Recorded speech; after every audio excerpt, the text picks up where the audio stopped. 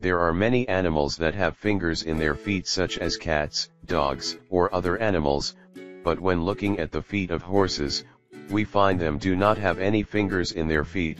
What is the secret behind it? In this video I will explain to you why horses do not have fingers in their feet.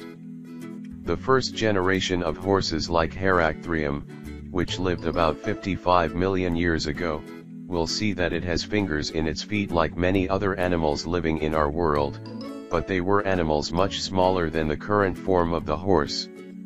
For longer and larger animals, excess weight at the end of their legs has a much greater effect on their speed. A recent study from Harvard University found that wide hooves have the same strength as small fingers at the end of the foot, but much lighter. Natural selection gradually removed the toes of the horse and turned it into wide hooves, to increase its speed in jogging.